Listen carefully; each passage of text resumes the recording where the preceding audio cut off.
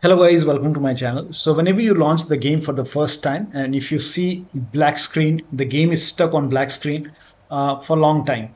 So whenever you launch the game for the first time, even I was facing this problem. So when you launch the game for the first time, it takes around, some minutes, like maybe 5 to 10 minutes. In my case, it took around 5 minutes. So just wait for some time and you should be able to see the game. Now, if that does not work, keep clicking on the black screen. So when you see the black screen, just keep clicking on the black screen. And once you just spam click, and then you should be able to see the language selection screen. Still not working. The next step is to restart the game. Simply close the game. So you can go to the start menu, make a right click, go to task manager. If you see the game over here, you can just make a right click on the game. This is just an example. Make a right click, click on end task. Once the game is closed, now relaunch the game and then check. Still not working. Then if you're using controller, you can unplug and replug the controller.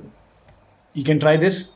The next step is to update the graphics card drivers. So go to your graphic card driver website. Like if you have NVIDIA, go to NVIDIA. If you have AMD card, go to AMD website. Select your graphic card, update your graphic card driver, restart your computer, and then launch the game.